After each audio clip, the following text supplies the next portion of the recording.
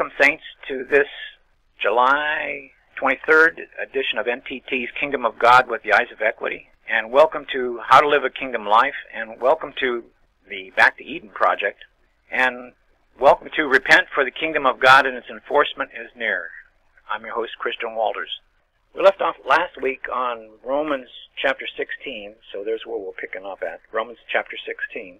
And we've basically gone through all of Romans according to a basic outline.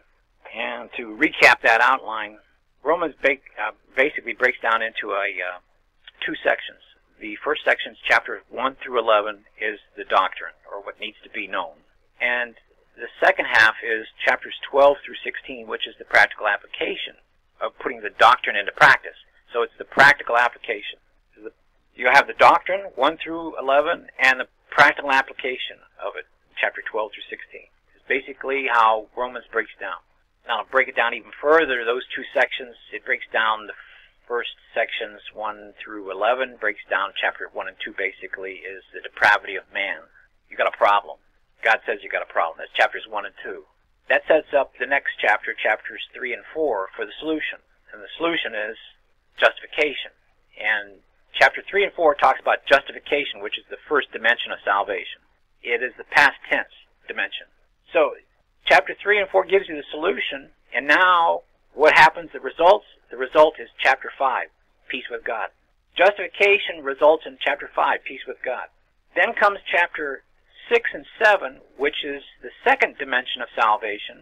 After you're being justified in 3 and 4, now there's something you must do, because it rests on you doing something, that you're sanctifying yourself. So it's sanctification. That's chapter 6 and 7, which is the second dimension of salvation, where your works count.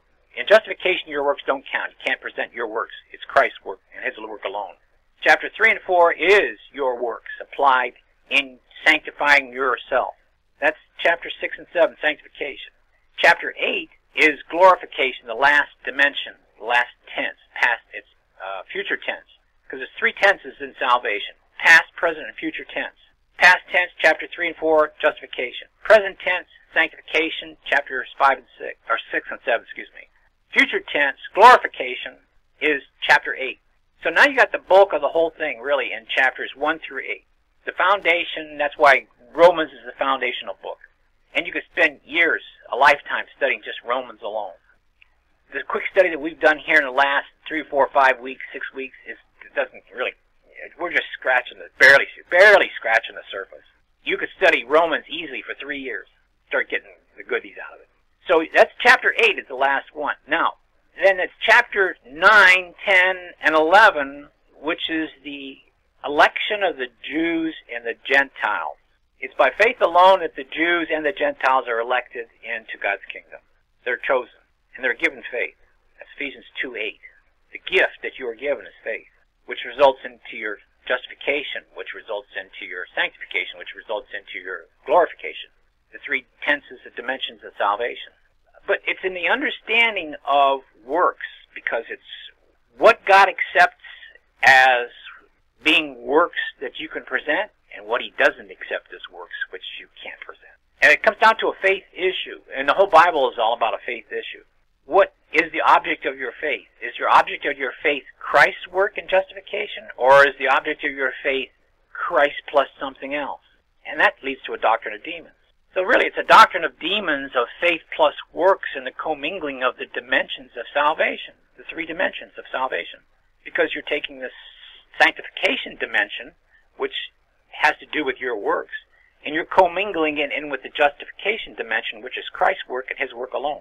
And the way God has designed the plan of salvation, you can't do that. You got to keep each compartment separate, segregated. You can't commingle them. And it really comes down to an issue of understanding or discernment what works are. And that's very easy, because I've come up with a very simple definition of what works are. Works is anything that you do in the body, your body, that you present to God for justification, the first dimension of salvation. God accepts nothing that you present to Him. Nothing. And what would the something that you would be presenting to Him be? That would be this doctrine of demons. Well, it's faith plus you in some way. And what would some of the you examples be? Well, coming to an altar call. You got to get a relationship with Christ. You got to change your life. You got to make Christ the Lord and Savior of your life. These are all doctrines of demons. You can't make Christ your Lord. He's your Savior. If you present lordship salvation to Him, you're going to turn up into a Matthew 7:21 scenario, 7:21 and 22, where He's going to say to you, I don't recognize you, you lawless one. Because making Him Lord of your life is doing everything that He commands. And that's only can be done by Christians who are already justified. Now, if we're talking about justification first, there's no Lord that comes in, because you'd be presenting your works to Him for justification, which He's going to reject. You must make Him Savior of your life first, and you must accept the salvation that He is giving you due to justification by the gift of faith.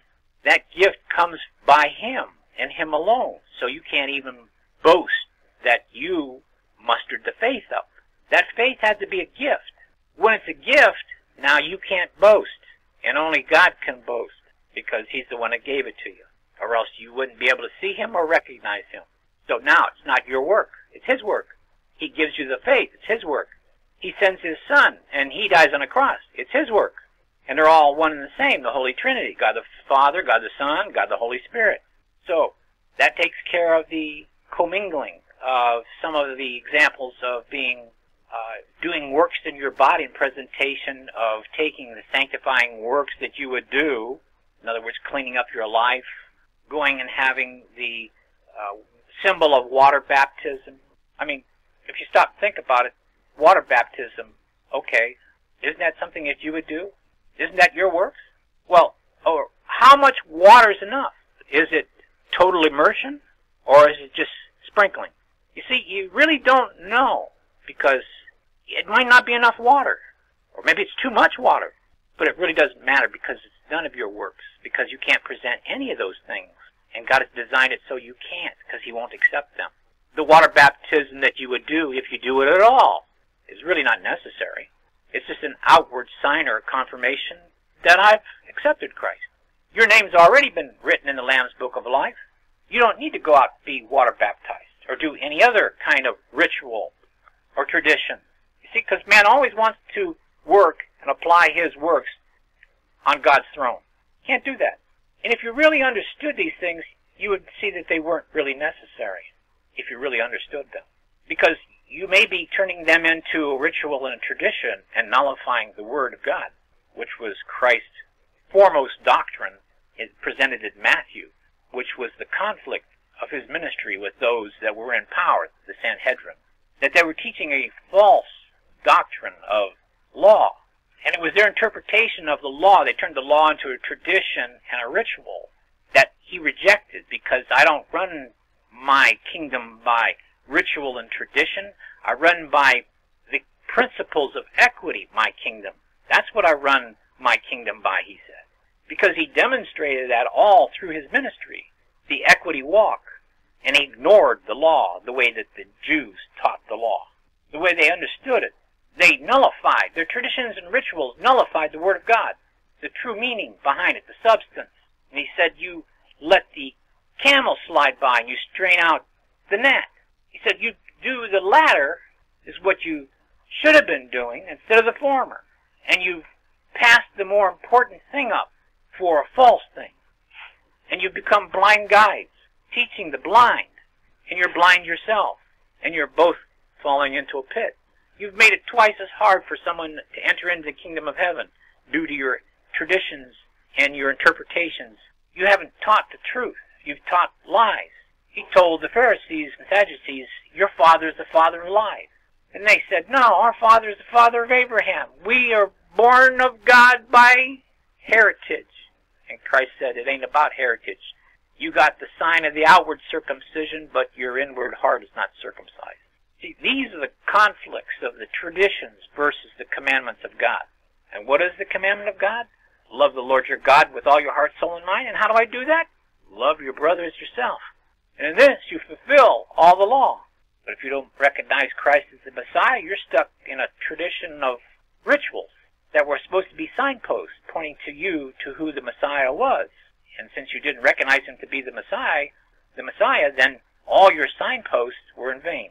So all the things that Israel had to do were to keep them in tune with who the Messiah was, because everything that was the ritual and the tradition was pointing to Christ himself. All the weights and measures, the lengths, the types of materials that were in the tabernacle, the temple, were all symbolic of Christ in some way. The particular weight of gold represented Christ. Everything in the temple, the rituals, the materials, the dimensions, all pointed to Christ himself. They were all signposts. And God had them painting signs for centuries to be able to recognize the Messiah when he showed up. And he showed up, and they couldn't recognize him. Why? Because they turned it into a ritual of works, and they were presenting the works. Even today, the Jews think that they can justify themselves by the keeping of the law. And the law that is being kept is the rituals and the tradition that they've established as being the law. And those workers of iniquity think that they can work their way to heaven. And they can't, because God won't accept man's work in any way. Because you've taken the works of sanctification that man does to sanctify himself, and you present them before God for justification, and God rejects them. So that takes us up to 1 through 8, and then 9, 10, 11, the election of the Jews and the Gentiles, and the doctrine of demons, of faith and works, and the commingling of the three dimensions of salvation, which I've explained tonight and in the past more in depth. So if you want to go into the deeper study of the three dimensions of salvation, check out the past recordings on the subject. This is like the 12th recording, I believe, for tonight. And we left off on Romans 16. We'll be getting there in a minute, but I want to finish up that. Now we've covered 1 through 11, basically, and now it's the practical application of the doctrine, which is basically chapters 12 through 16. Chapter 12 through 16. Funny. Really, it's not funny, but it's very logical, the sequence of development of Romans. It follows a highly sophisticated, logical sequence, where the practical application starting at chapter 12 is that verse 1, God starts off and he says that this is the way you worship me. That's chapter 12, verse 1. It says, this is your spiritual act of worship. This is how you worship me, which points to number 2. Verse 2, first thing you got to do is you got to transform your mind, because everything that you know today has been taught to you by the worldly pattern of thinking, which is basically all on the pattern of the world. And that pattern of the world is money, power, and sex. Money, power, and sex. That is basically the god, the false idol, the god of the golden calf, the god of Ishtar, the god of Baal, the god of sex, the god of fornication, revelry. These false idols. This is the pattern of the world thinking, which is really Romans chapter 1 and 2. Man's foolish wisdom. Thinking themselves to be wise, they became fools. The isms, the psychologies, and the Darwinism, I can't think of some of those psychology guys, the isms and the psychologies. So that's chapter 12, 1 and 2, verse 1 and 2. You got to be able to discern, develop discernment, which is to be able to prove what the will of God is and that which is good and acceptable and perfect. In other words, you have to recognize that you are born in a barn, a kingdom that is training you on the powers of Satan, how to be agents for him. And you need to recognize that you need to transform your mind, your thinking, and get out of that kingdom and get into another kingdom, the kingdom of God and his principles. And you need to transform your thinking on how you are living. The god of the golden calf. That's commerce. You know, the money today is all commercial, which is Satan's kingdom, and how it's used today. Because money in the Genesis, I believe it is, where it spells out the use of money. The proper use of money was, if I had goods and services, in other words, cattle and vegetables and things, and I was supposed to give it to somebody to help them out in their need. And they were too far away, and by the time I got there, you know, the cattle would drop dead, and the vegetables would be rotten. Then, in order to give to that person, I would have to convert that substance into a medium of exchange, money, gold, and then send the gold, because the gold won't perish. And the gold would represent the value of the substance. And then they would convert the substance of the gold back into cattle and vegetables over there. But today, I do not see a need for any money at all, because today we can put things on an airplane and fly clear around the world in a couple hours. And vegetables don't perish because we have refrigeration and we have the ability to get it there without it perishing. So I see no need for any money today. Anything that's not perishable, we could put it on a ship and we could ship it anywhere in the world. So we have the power and the ability to take and cure all famine, all hunger, all diseases, and just about all of man's ills caused by the lack of justification. The church has the ability to do that. But does it know and understand the three dimensions of salvation and the definition and meaning of love to do that? No. Because they're relying on Satan's kingdom, worshiping Satan, but say they are Christians and wearing the badge of Christians on their shoulders. Participating in a world of commerce, using money, which they don't need. And money is really a sign-up for that kingdom. It's like, okay, to earn that money, you must work 40 hours a week, which is the bulk of your life in your week. So you're converting your life, your time, into a worthless piece of paper that represents Satan's kingdom, and then you are told how much that dollar is worth, which you don't control in the conversion of your time. And then you are said, okay, you only get to make, say, $10 an hour on this job. And I want to stress the word job. So you're an employee working a job for a amount of money that you don't control. You're told you make $10 an hour, and then you're told how much a dollar is worth, and that is controlled not by you either. And you are working your life, giving your life, your time, in conversion of something, two items that you don't control. Boy, are you duped. Rather than be a creator, an imitator of God in Ephesians 5:1, and create something of substance. So you would be in control of everything that you produced, instead of somebody else being in control of it. Now you just transformed your mind. You just did the proper worship. So this, what we teach here is, what we teach here in the kingdom of God with the eyes of equity is put the eyes of equity on, which is Psalm 17:2, so that you will be able to gain the discernment of the differentiation of the two kingdoms and what you're actually doing. Because they're diametrically opposed. They're opposites. One has a lack of love, and the other one is filled full of fear, because you have a fear that you don't make enough money. But here, if you didn't rely on money, you wouldn't have anything to fear, because you could create the substance that you needed. And what would you have to fear? Your lack of money. Now, you don't have that fear, because you know that you can support yourself, and you don't need money. Welcome to the Back to Eden Project. The Romans 12:1 and 2, which is really the book of Nehemiah, because the Jews thought that they were worshiping God correctly until they discovered the book of Nehemiah, the lost book there. And they found out that they were worshiping God wrong. Well, what was it they were worshiping Him wrong? Well, they were doing the false idol worship. They had the altars of Ishtar and Moloch and Baal there. They had the Asherah poles that they made the sacrifices on, and they had gotten completely off track, and they were worshiping God, thinking they were worshiping God. No, they were worshiping Satan and didn't even know it. So in Nehemiah, when they discovered this lost book and they were corrected, they all repented. They all did the sackcloth and ash thing, and what did they do? They tore out the false altars. They tore down the Asherah poles. They stopped worshiping the false gods and through the idols, and they went back to God in true worship. That's what we need to do as the church today, because we are worshiping the God of Satan, the God of golden calf, the God of Ishtar, the God of Moloch. We think because the law says that we can do such and such, that that's righteous. No. Just because I say the sky is purple doesn't make it so.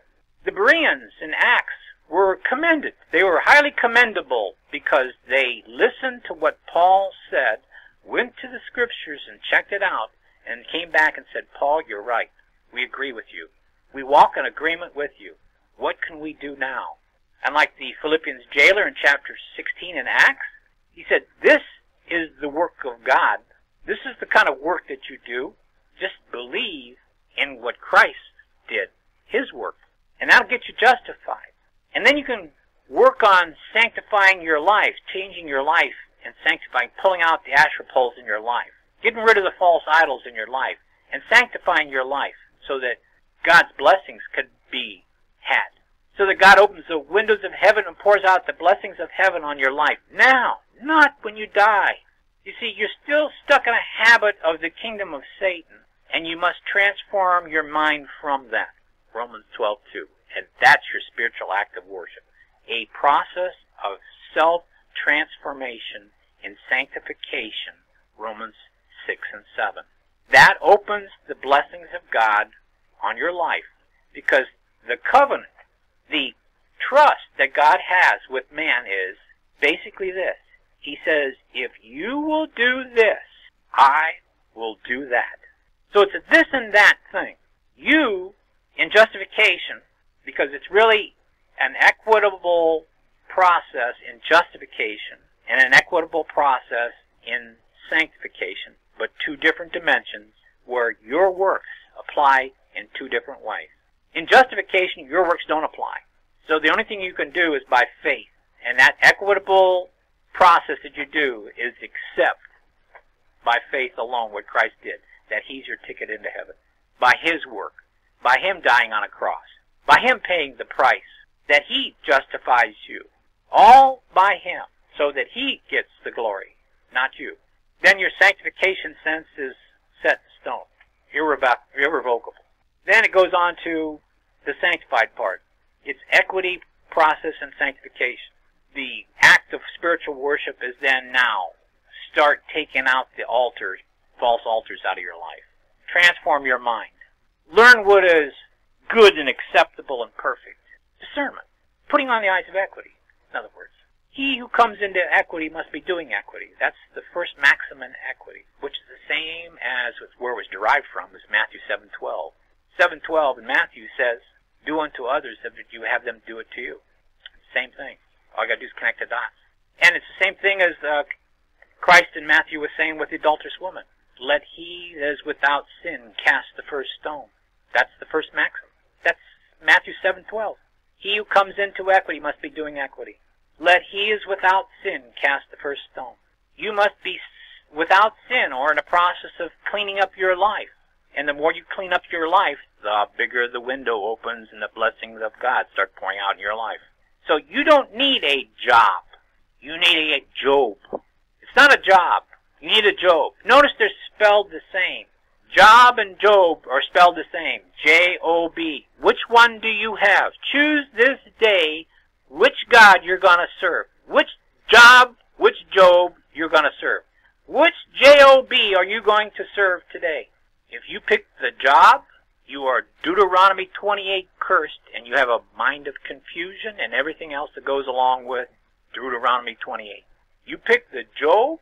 Job was a righteous man, declared by God to be righteous by faith. And chapter 1 says, look at the blessings that God gave Job. All the cattle, the sheep, the property, the children that he was given. It was by faith alone that Abraham was justified. It was by faith alone that Job was justified. Which God are you worshiping? Equity applied to justification. Faith alone. Grace alone. Christ alone. The Scriptures alone. And when all that happens all by itself alone, then you've got all the glory going to God. You put God on the throne and taken yourself off the throne. Because one way is man-centered thinking, and the other way is God-centered thinking. So that was pretty much the spiritual acts of worship, rolling it all down. You got to get rid of your job, and you got to get a Job. You got to pull out the Asherah poles and the false idols out of your life. Now, if you don't, okay, that's fine. You can lead a dry spiritual life, and the windows of heaven will be closed or slightly open. You get the general equity or the general graces of God. The sun comes up in the morning and sets in the sun. The rain falls on the righteous and the unrighteous. The sun shines on the righteous and the unrighteous. You know, you all got the same as the unrighteous. You may be justified. You may be made righteous, but, you know, your walk now that counts. You may be a partaker, but you're not an overcomer. Partaker is justified. Overcomer has sanctified his life. That's the definition. Partakers are just privates in God's kingdom of army. They're the low man on the totem pole. They're just ground pounders. They're the basic Christian, which are most of them. The captains and the generals and the higher-ups are the ones who sanctify their walk now while they live, to earn the blessings now and the blessings eternal. If you choose to be just a ground pounder, hey, you got into heaven by the skin of your teeth, you're a partaker, great. Kingdom of heaven is far greater than anything, even as a partaker. But you could have been a higher position. You could have been a captain, general. You could have had more responsibility, more rewards, more position, more fellowship time with Christ himself. You would have been closer to the seats of 24 seats around the throne. You don't have a good position. You're way back in the back rows. And this is for eternity. So if you don't want to pull out the Asherah poles, you don't have to. But there are rewards, eternal rewards for that. So how can your 65 years of meager life on this earth compare to a life in heaven for eternity, where you have a position, a responsibility, and fellowship time that could have been greater as an overcomer than as a partaker? So it's really all up to you whether or not you want to do this Romans 12:1 and 2. And how do you do this Romans 12:1 and 2? Well, you do chapter 13. Be subject to I'll add, righteous government. And if it's not righteous, you got to make it righteous. It's up to you. It's your responsibility, which is your spiritual act of worship, to make it a righteous government if it's not righteous. And it's also up to you to know and understand equity and what is a righteous government, because you can't implement a righteous government unless you know what a righteous government is. Then there's chapter 14, the principles of conscience, knowing and understand that. And chapter 15, which ties in with 14, the self-denial on behalf of others, because the others that it's talking about, these based on these principles of conscience, doing what's right. So it's all about a righteous government, a righteousness of the self, and a righteousness of operating on principles not affecting other people's consciences so that they would not be falling into an unrighteousness. Putting on the eyes of equity. Righteousness corresponds to the same as equity. They're co-equivalent. Uprightness. What's fair, what's just. That's equity, but that's also the definition of righteous. They're both synonymous, one and the same word. Just about any time you see righteousness in the New Testament, you can put the word equity in its Old Testament definition in its place. You can swap them out whenever, because they mean the same thing.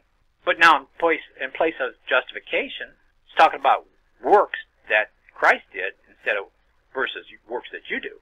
Now you can't take works that you do and present them for justification. So we must be talking about sanctification then. So that's why it's important to keep the three dimensions of salvation, understand them, and keep them compartmentalized, and so that you do not commingle them, because you can't, because you get off on wrong doctrines of demons. Very easy. Same thing with James 2:19 in conflict with what Paul taught. No, they're not. It's just a wrong understanding. You've harmonized it wrong. One way it doesn't harmonize, the other way it does. James was talking about faith plus works. Well, how can that be? Romans and Paul talks about faith, no works, in chapter 3 and 4. Well, obviously he wasn't talking about justification in chapter 3 and 4. James was talking about sanctification in chapter 6 and 7, 6 and 7. James was talking about 6 and 7, sanctification.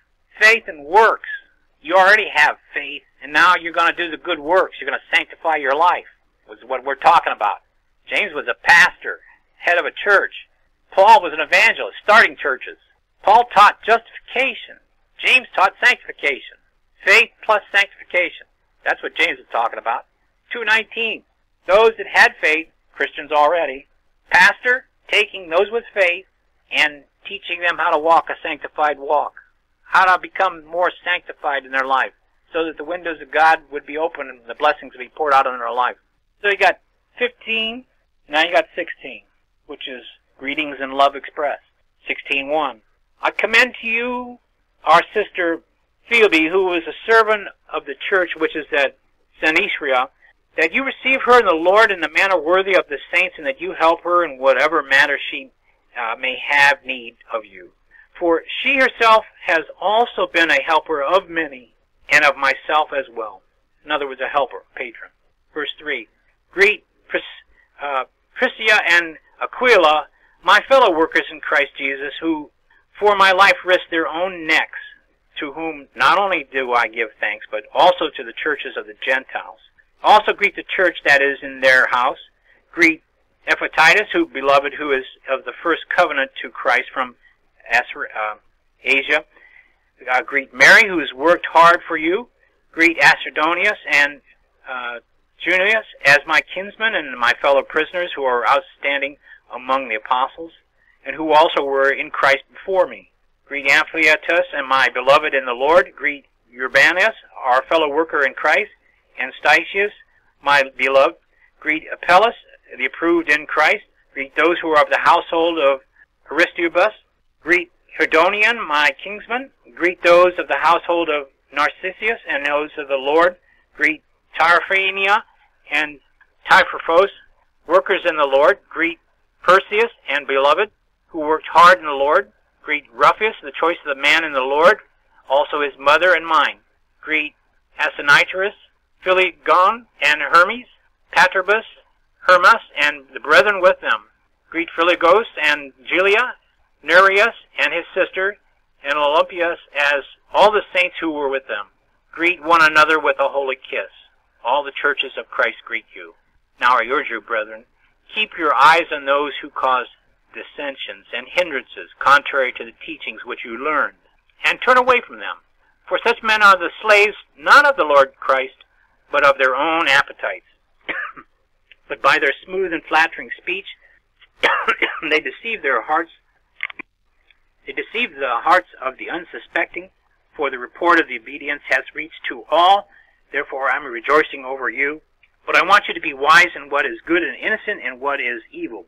In other words, there's the discernment. Learn what is good and evil. That's Romans 12, verse 2, last sentence. That's also put on the eyes of equity, Psalm 17:2. So I'm rejoicing over you, but I want you to be wise in what is good and innocent and what is evil. Verse 20, the God of peace will soon crush Satan under your feet. The grace of the Lord Jesus will be with you. Timothy, my fellow worker, greets you, and do Lucius and Jason and Sophater, my kinsman. I, Tertius, who write this letter, greet you in the Lord. Gaius, host me, and the whole church greets you. Esdras and the city treasurer greets you, and Quartus and brother. And the grace of the Lord Jesus Christ will be with you all. Amen. Now, to him who is able to establish you according to my gospel, and the preaching of the Jesus Christ according to the revelation of the mystery which has been kept secret for the long ages past. And what was that secret? That the gospel, the good news, was meant for the Gentiles as well as the Jews. Verse 26, but now is manifest, and by the scriptures of the prophets, according to the commandment of the eternal God, has been made known to all the nations, leading to obedience of faith. Obedience of faith, that's sanctification. Justified and sanctified. To the only wise God, through Jesus Christ, be the glory forever. Amen. So there again is the close, as in the beginning. Verse 12:2. Put on the eyes of discernment. Closing, chapter 16, where it's saying to put on those eyes. I want you to be wise in what is good and innocent and what is evil. Verse 19, 16:19. The beginning of the doctrine of the practical application, chapter 12, of the practical application of doing the doctrine, the beginning, chapter 12, 1 and 2, your spiritual act of worship, is to put on the eyes of equity and what it means in learning how to walk a sanctified life, is closed in 16 the same way that it opens up in 12. You come full circle. You got to the beginning by the end. Can you complete the circle? Can you come to the knowledge of the truth? Can you walk a sanctified life? That's where the higher position, and that's where the overcomer is. Or do you just want to be a partaker and say, hey, I'll leave it all up to God? Well, in the end, when you die, if you don't walk a sanctified life, he will fully sanctify you, as he has already fully justified you. It's already done in equity, because equity is always forward-looking. The death on the cross 2,000 years ago, you and I, as believers, were nailed to the cross with him. Equity looks at it as being forward and always being done. Equity says what ought to be done, equity considers as being done already. And when Christ said it, tetelestai, he said it is finished, equity comes into play and bang, it's done. Right then, it's all been done. In God's eyes, through his eyes of equity, everything in Christ has been completed. The books are now closed, except you don't have the realization and the knowledge and the understanding of that, because you are going by a different book and you don't know it. You're going by the book of Satan that you've been born into. You've been born into a barn. You smell like you're in the barn, and when somebody comes up to you and say, hey, you stink, you say, what? I don't smell a thing. You've been in the barn too long. Come out of the barn. Come out of the world. You're commanded to come out of the world. All Christians are commanded to come out of the world. If you don't, that's your choice. You will stand before Christ, and you will answer to him. And when he asks you, what did you do with what Christian Walters taught you, that I sent him to you to get you to sanctify your life? How come you didn't sanctify your life? Now you go to the bottom of the list. Spend eternity there. And oh, the wailing and gnashing of teeth in heaven. If I would have only listened, I could have been next to the throne for eternity. I could have been with Christ longer, more fellowship time. I could have had many more rewards.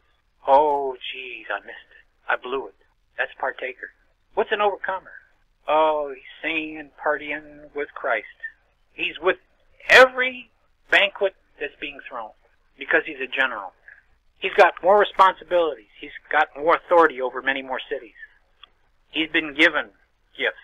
He wears stripes on his arm that the others don't have.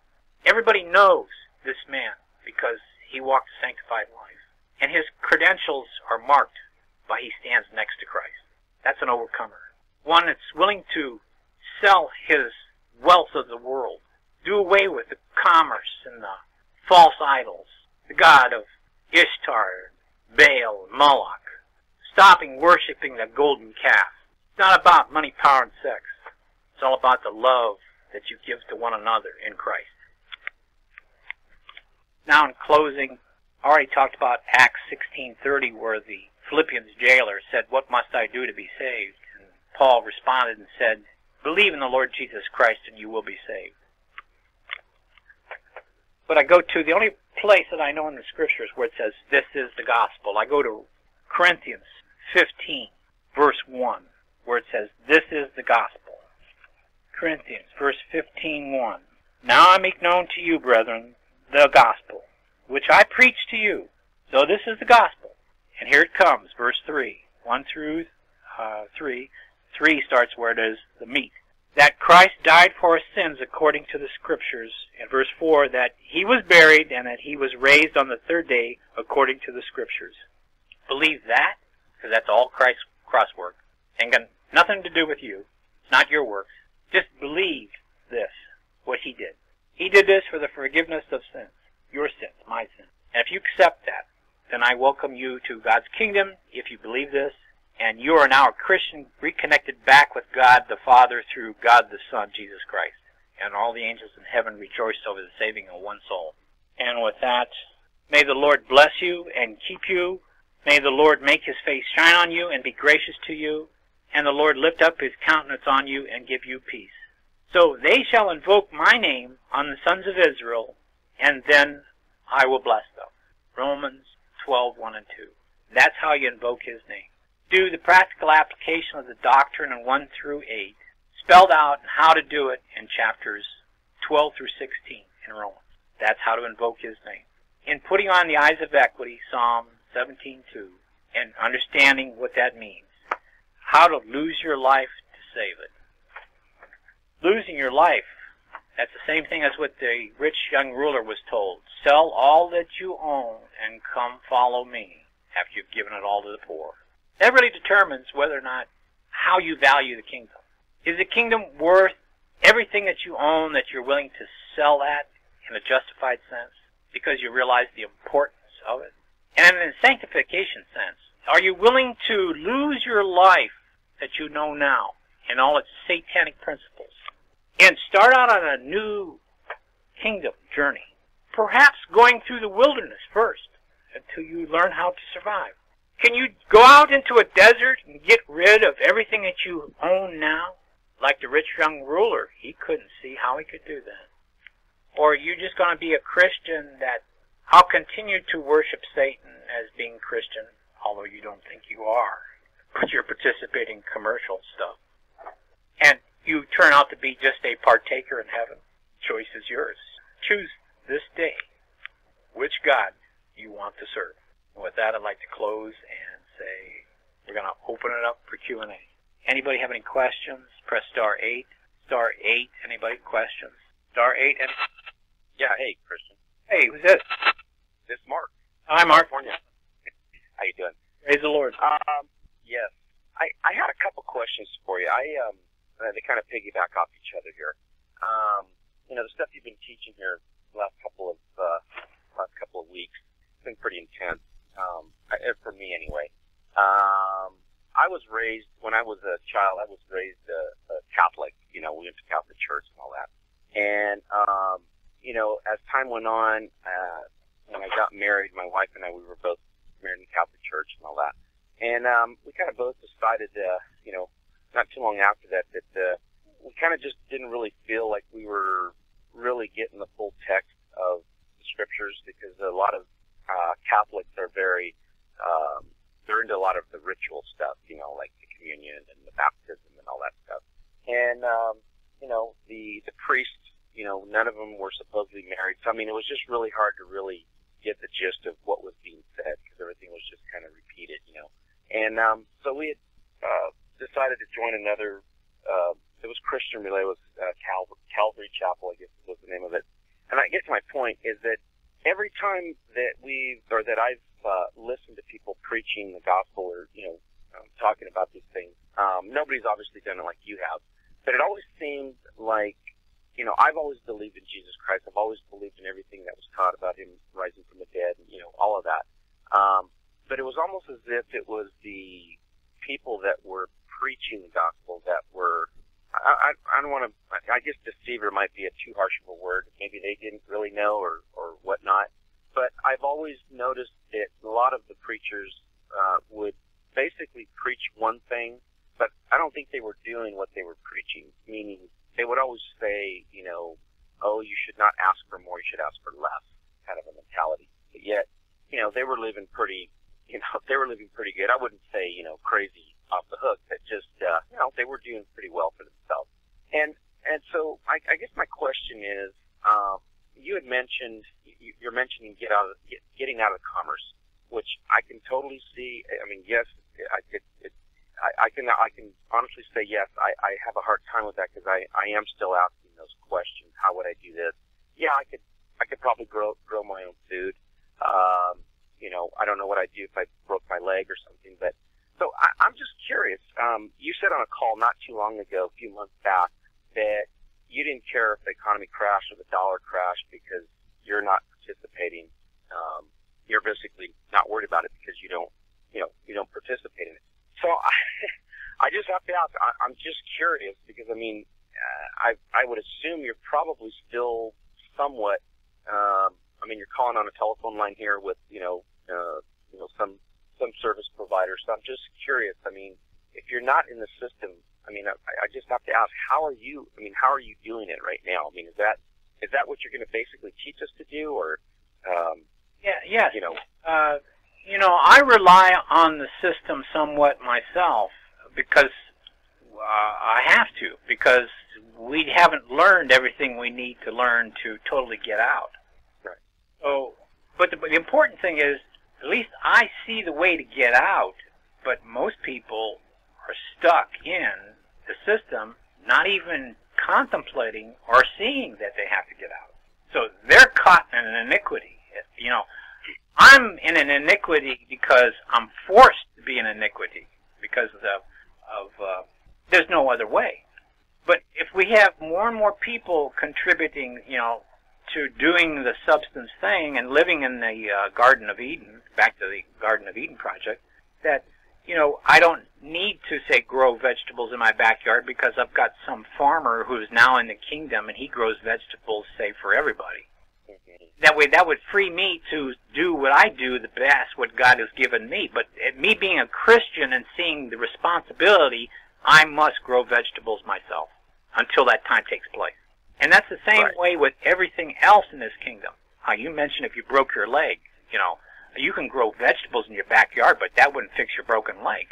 You would have to have somebody in the kingdom who is a doctor and be able to administer you and what you need fixing your broken leg. But until we have somebody in the kingdom who is a doctor that can do that, either we do it ourselves or we participate in the system. Right. So you're basically saying that, I mean, I'm very conscious of what you're saying, and I'm probably, to get out is a process, and it isn't going to happen overnight. We have to get out a little bit at a time and cut our dependency upon Satan's kingdom to finally, in the end, we are totally out. And I don't know of anybody who's totally out. Yeah, that's what I was gonna ask you. Anybody who's there? Oh man, because see the way I'm viewing all this is what you're saying is like yes, but it's like it's so, and it's not because I want to be in the system. I mean, the more I here's what you're struggling. Yeah, it's what you're struggling with. You're struggling with the very scenario of the Israelites coming out of Egypt, where they had the plenty of what they thought they needed, into a wilderness. Because that's exactly what I'm going to do with everybody else in this group, or everybody else that joins us. I'm like Moses, leading you out of what you think you need, what you have already. I'm going to lead you into a wilderness where you have to produce what you need yourself. Now, it comes down to whether or not you want to do it. That's the same scenario that the rich young ruler was presented with. Sell all that you own, give it to the poor so you'll have treasures in heaven, and then come follow me. But you see, the Israelites had a lack of faith. They were surrounded on a cul-de-sac by an army of Egyptians ready to pounce on them, and they blamed Moses and said, Moses, you brought us out here to die. We're surrounded and we can't get out. And Moses went to pieces and said, oh, my dear Lord God, help me. And God says, what are you coming to me for? You got the big stick. Hold it out over the water. So he did. And the waters parted. And they all walked across dry shod. And where did he lead them to? Out into a desert, where they had no food, no water. At least they thought. Walking by sight, they saw no food, no water, because they weren't relying on God's strength. The creator of the heavens and the earth, the creators of everything, and they thought they were not going to be taken care of. God brought them out into a desert just to test their faith, to see where their faith was. But what did he do? He brought water from a rock. He brought manna from heaven. He fed them and clothed them. Their clothes didn't wear out for the 40 years they walked in the desert, neither did their sandals. But this is a test. It's really a test. It's a test of walking by faith or walking by sight. What looks like a desert to God is a river of water and bread from heaven. Man doesn't live by bread alone, but by every word that proceeds out of the mouth of God. But the covenant says, you must do the walk, and by you doing the walk, I will be with you. If you don't walk, I won't be there. But you got to do the walk. You got to cross over the River Jordan. Are you in what you're talking about here in these sessions? Are you going to actually, are we going to have some sort of a gauge for everybody, kind of like where everybody might be at? Are you going to do something like that, or is it just kind of a everybody's got to kind of do their own thing? I mean, it's going to be, you talked about the job, okay? Getting rid of the job, Job. Getting rid of the job to do the Job. Yep. That's probably the biggest thing that I would probably say, at least at this point, that would probably be the most difficult for people, just because of the way we've been conditioned. But and then thinking about how all those other things that we use, that we're accustomed to, how those things are going to manifest for us. So you're basically saying have faith or whatnot. But so I'm just curious. We need water. The rock will appear to strike. If there's anything needed in the kingdom, God will provide it. I mean, I could tell you some stories that have happened to me personally. I know that's what God does. He shows up at 11:59, just when you're about ready to think you're going to perish and the rug's going to be pulled out from under you. All of a sudden, there's that manifestation of that invisible step. It's just like stepping out on a Grand Canyon onto a platform that you can't see. But looking at it, looks like you're going to fall to your destruction. But God always shows up with the platform. You just like go from one of his hands to the next of his hands. Just like breadcrumb spread, seen in my life too many times. And if it is his will, it will happen.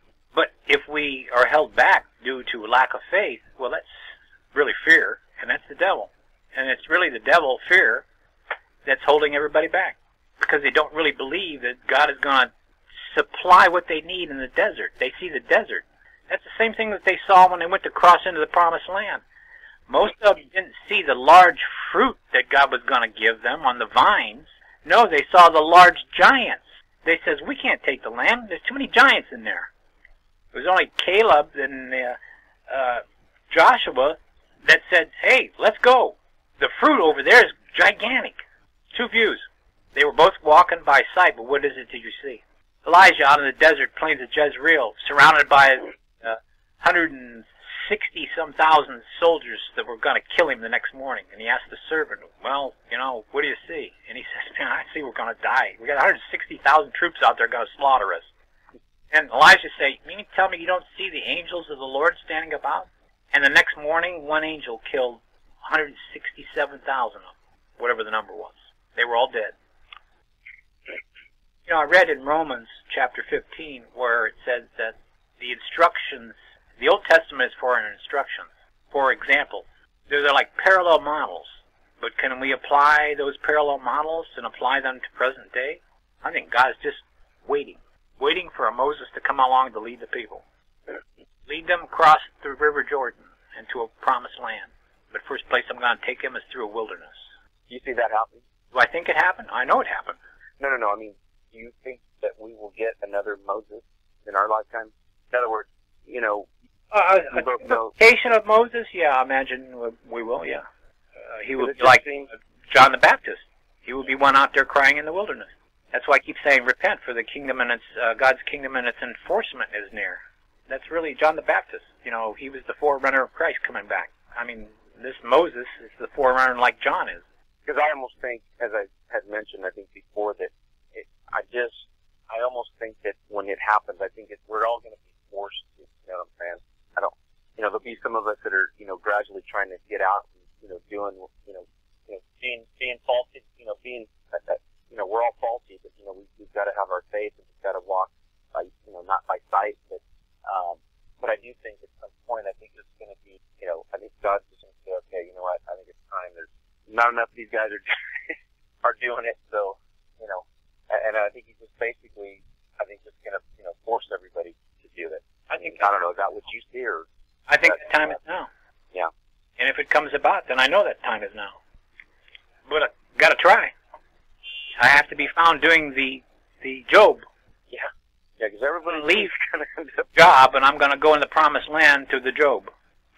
Yeah, because a lot of people are already losing their jobs. I think he's already making them deal. Good. And that made everybody need to make the switch into a Job instead of the job. Yeah. Kind of a sign. It may be God forcing them out. That's why I look at all these foreclosures and everything happening. The economy is going to snap, and if it does snap, great. That's going to be wonderful. Bring it on, Lord. I want to see it happen. Because that's really a signpost telling you to get out. Now, can you read the sign? Yeah. Do you think a lot of people are going to die in that scenario? No, I don't believe so. Yeah, I do. A lot of people are going to die, but the Christians, no, I don't believe the Christians are going to die, because I think Christ has been given. He has paid the price that God demands, and he is going to protect the church from his judgment. I mean, like people not getting that the sign is to get out, get out. Well, that's going to be the spiritual dryness of not walking a sanctified life in chapter 6 and 7 in Romans. People jumping out the windows and stuff because they continue plenty. Yeah, like they did back in the 30s when the Depression, yeah. But, that's where you think you got your substance, where you're putting your treasures. You putting it in the worldly stuff, or you putting it in God's kingdom? I still want to do that, Christian. Like I said, I felt over the years I've just been misled to some extent. And I mean, I can't totally, blame other people. I mean, you do have to take some responsibility. But, I kind of listen to what you're saying, and I'm like, God, I hope this is the one. I hope this guy's got it down. I mean, you are saying stuff that I've never heard. I've heard variations of it, but not getting out of commerce. It was always, it was money was never really told it was evil, but it was kind of like, that should be your focus, really, and Yeah. give back. And, It's likened to the Amish, really, in a way, because the Amish have their own little world, their own little kingdom that they participate in, but trouble is they're like in the backwoods. I don't think Christ's community is supposed to be in the backwoods. They're supposed to be the front runners. They should have all the high technology. They should have all the cell phones, the computers. They should be running the show. Yeah. They all should be driving Rolls Royces if they want to. With me, I make Rolls Royces. You want one? Let me give you one. But here's what I need. I need metal to make one. Somebody's got to supply me with my needs. But that's really the whole scenario, how God set up the kingdom as the Israelites walked in the deserts, because he automatically divided up them into 12 tribes. And he set apart one tribe, the Levites, to be the priests. And all the other 11 were supposed to give to the Levites, the 12th one, and support them in their work. And their sole work was to do the temple worship. But today, Christians are all priests. So we should all be giving to one another, supporting one another's needs in whatever God has given you in skills. And if he brings the whole kingdom together, if all kingdom Christians come together with all the different variations of skills that everyone has, you will be able to take care of all your needs, because Christian so-and-so will be supplying you with whatever you need. This guy over here will supply that. That guy over there will supply this. Everybody will be supplying what their gift is in God, producing, and everybody's needs will be supplied. But God's got to bring that kingdom together, and I believe he is. And you know what's funny about you saying that, and I was going to bring this up on the last call. A lot of people would say what you're describing is, that's socialism. Yeah, that's right. That's well, I got news. It's not called socialism. It's called a monotheistic society with God being the head. It's a dictatorship. It's a dictatorship. God's got a dictatorship, but it's a righteous dictatorship. In other words, he demands an obedience. He dictates an obedience. You got a choice whether you want to do it or not. In other words, he sets down a train track that you, the train, must run on. That's a dictatorship, or that's a restriction. Laws are the train track rails, and the law is equity, with fair, just, and right. You get a God that administers that train track with fair, just, and right. You've got a righteous God, and why would you not want to serve a righteous God? And that's when the train runs the freest, when it's on the track, not when it's crashing down somebody's house through their yard, because it's off the train track. But you see, all our trains are off the track today, because we're not going on how God says to worship him. He says the train must be on the train track. That's not socialism, that's dictatorship. It's a single. Mono means one. Monotheistic society with God's people running the show as God says it should be run. Equity. Equity, eyes. Fair, just, and right. That's the key. Righteousness.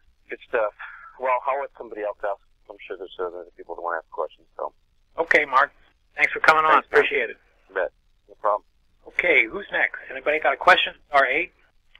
Nobody? We got a clear board. Anybody? Question? Question, anybody? Last call. Come on. Okay, the next caller. Somebody got their hand up? You're unmuted. Go ahead, caller. You're unmuted. Hello? Anybody? Star 8. Anybody got a call? A question? Oh, hello? Hello, who's this? Oh, this is John out of North Carolina. How you doing, Christian? This is my first time on the call. How you doing, John? Great.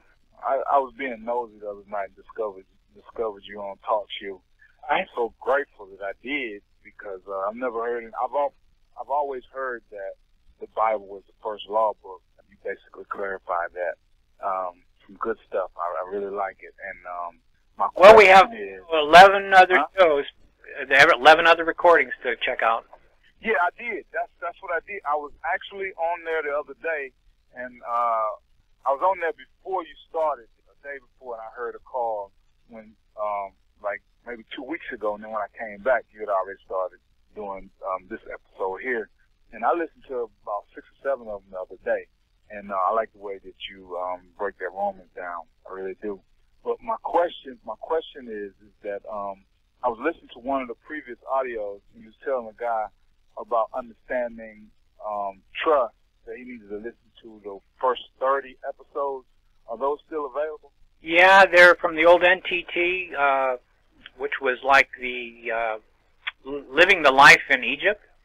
It's really about how to merge and extinguish the debt according to New Trust Technology, which is NTT. And there's the top 40 audios in that.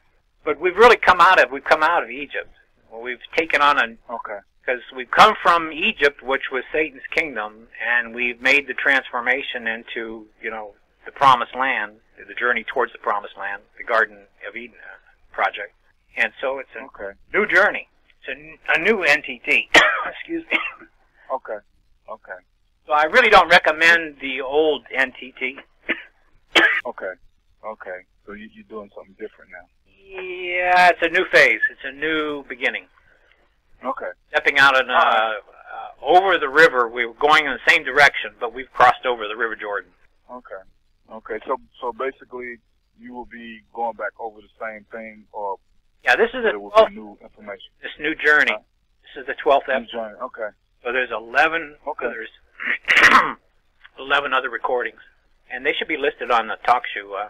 Yeah. I downloaded them. I think I got, I'm a truck driver, so I'll be listening as I'm riding, Well, And, you can still get those other ones. They're still available. They're out there.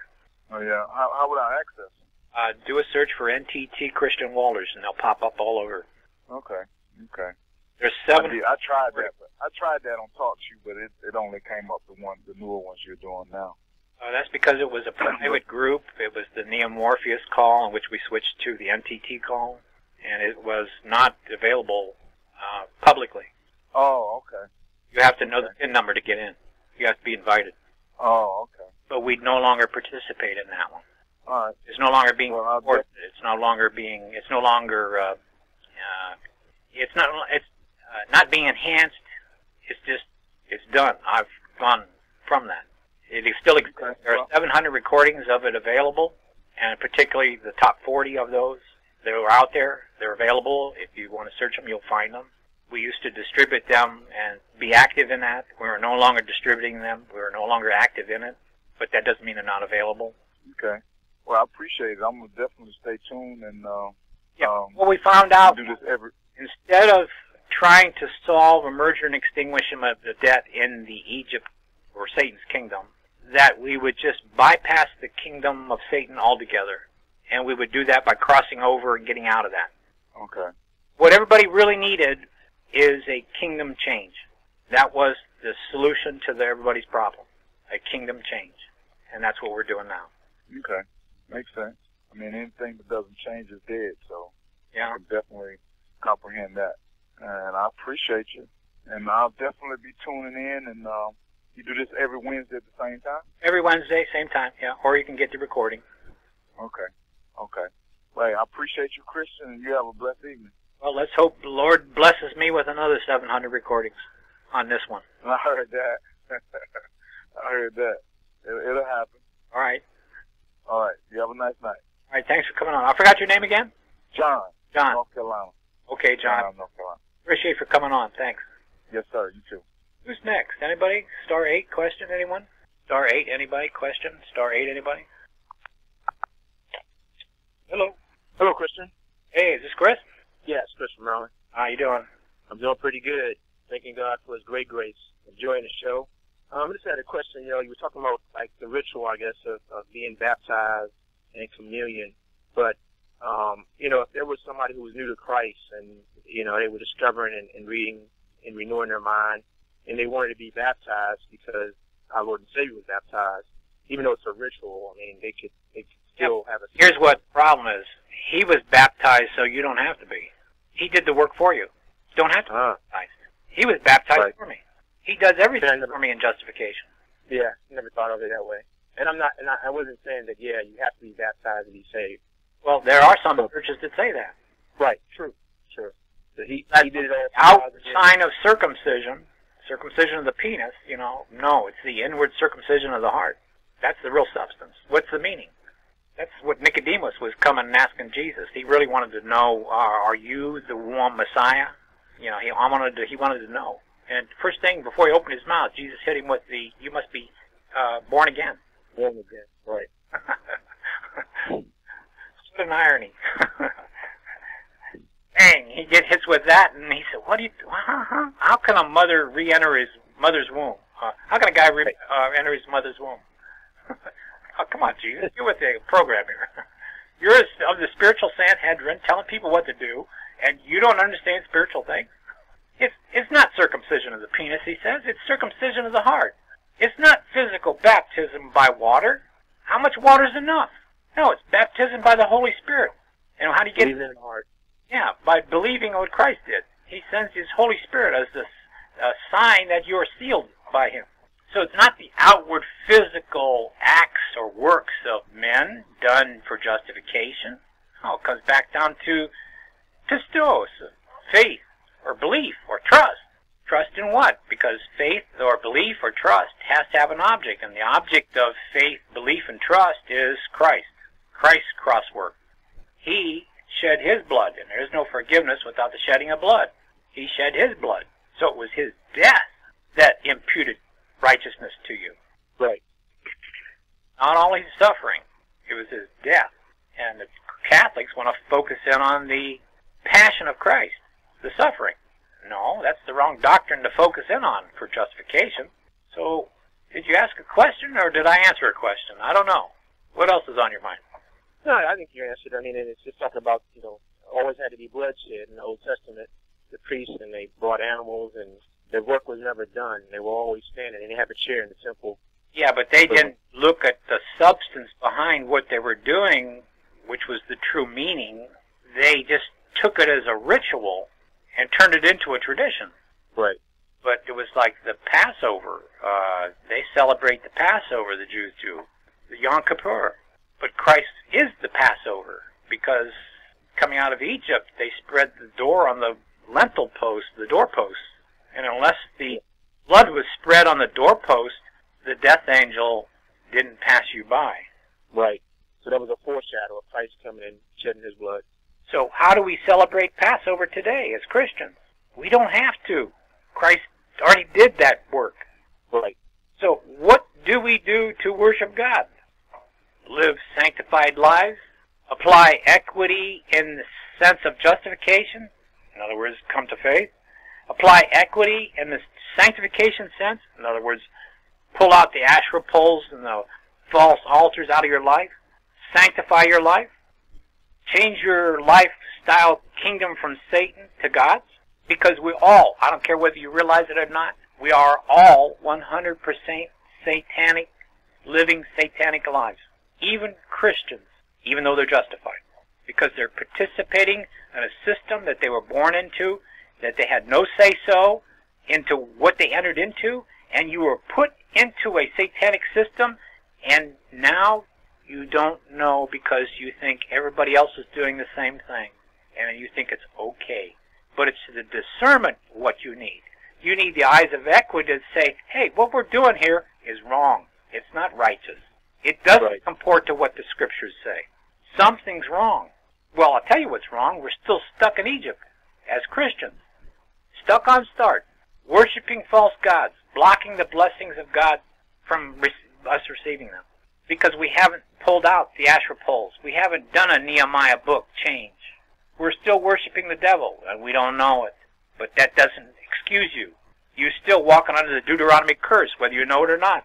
You have a mind you can't understand the eyes of equity. So how do you change?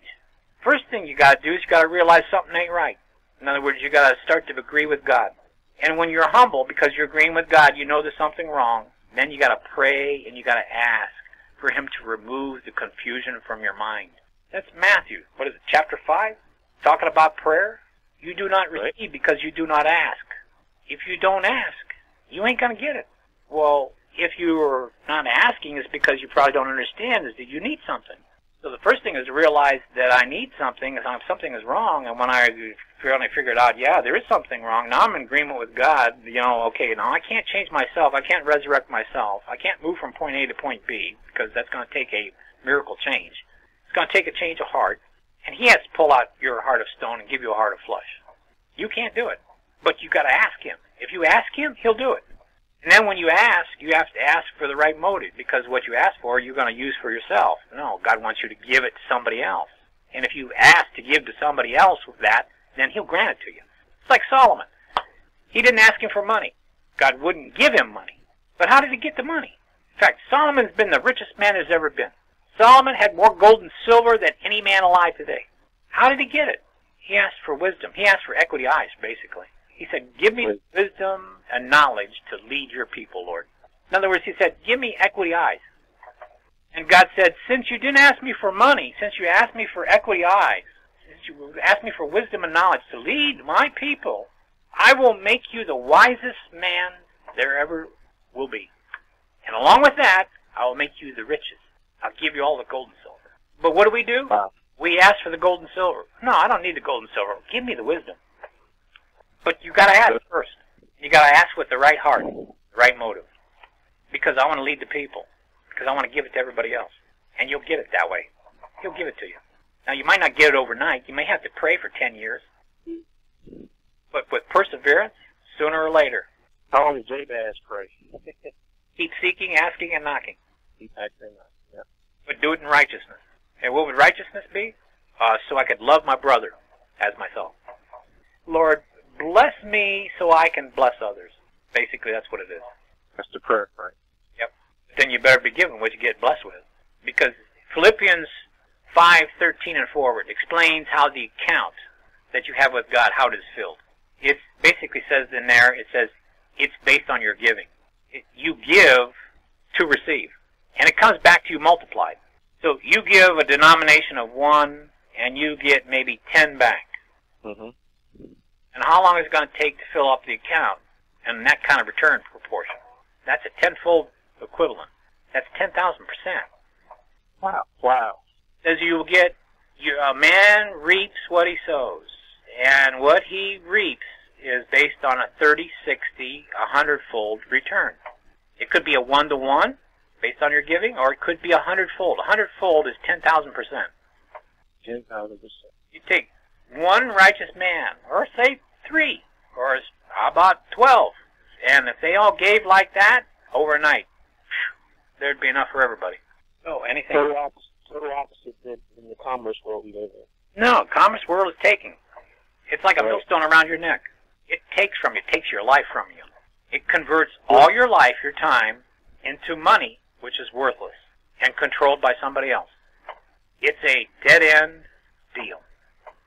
That's the definition of robbing, killing, and destroying. That's Satan. You're being robbed of your life. There's no freedom in that. A free economy, that's a misnomer. It's like saying the sky is purple. Just because I say the sky is purple doesn't mean so. Oh, yeah, they'll promote the free market economy, though. Yeah. How can it be free when I don't determine what the denomination of a dollar is, and I don't determine how much I get to make per hour? I'm told these things. But that's for the immature, spiritually. Until everybody's ready to come out of that, they're still in it. As long as you're spiritually immature, you will continue on being fed by the nipple of Satan. Because the responsibility of coming out is you've got to be doing it yourself. You've got to be doing something. Instead of participating in the kingdom with your time, you need to be committing your time to the kingdom of God.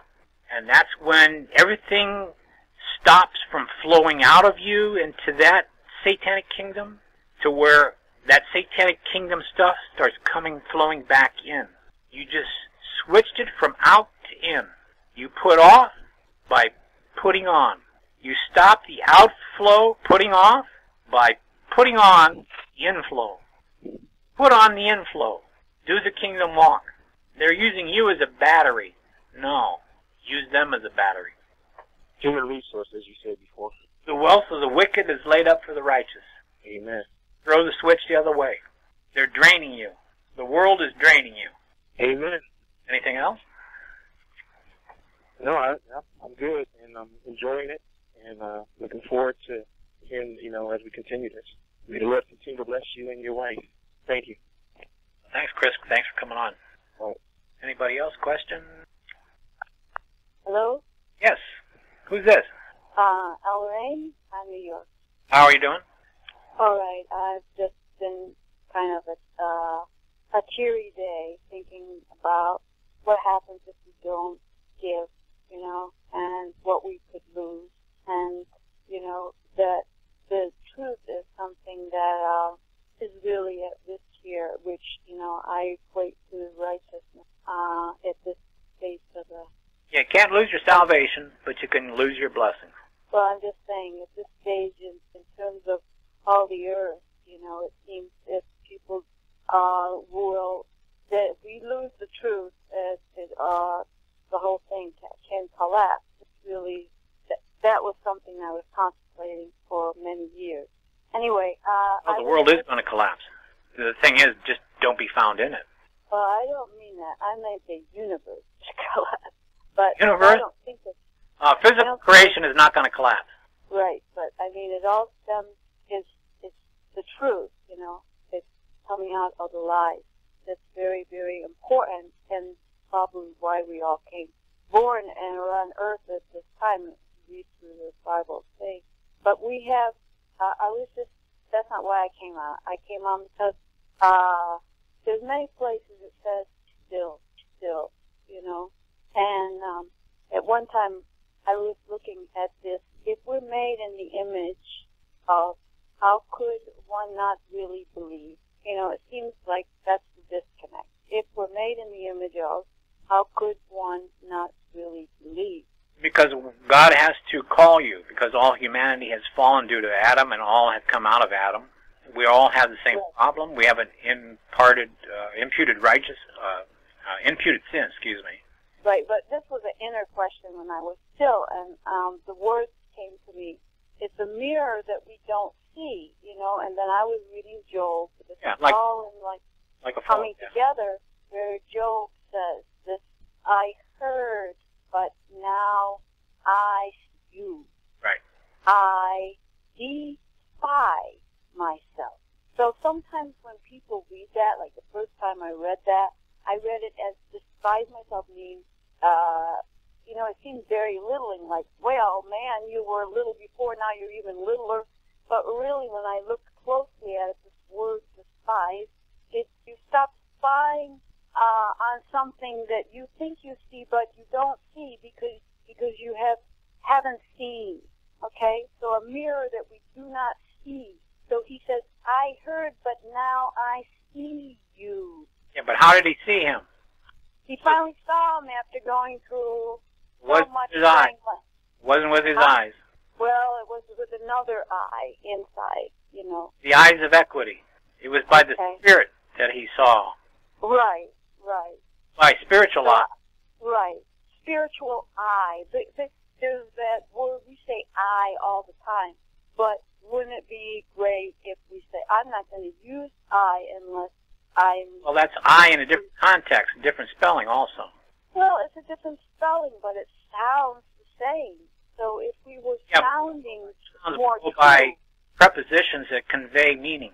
And prepositions would be the correct use of the word I, letter I, or the letter E-Y-E. Your preposition, yes, if you're in the spirit or in the physical. Yeah, if you know and understand equity, have put on the eyes of equity by understanding, you have seen the face of God. Yes. So anyway, I was really just trying to get across that this word despise can sometimes throw people, and sometimes it's good to start looking up words we think we know the meaning of, or just observe the comments when you're reading scripture too. Yeah, so where did the word I, where did you go to get the meaning? I looked up the word despise, and then myself. So from what source? What I read it as then. Well, where'd you get your definition from? Where did I get the what? Where'd you get your definition from? Oh, it was a while ago when I did that, but there's the word spy is used a lot, and we know we have, every government has a lot of spy agencies, and, you know, a lot of people feel very monitored, like we're spied on all the time.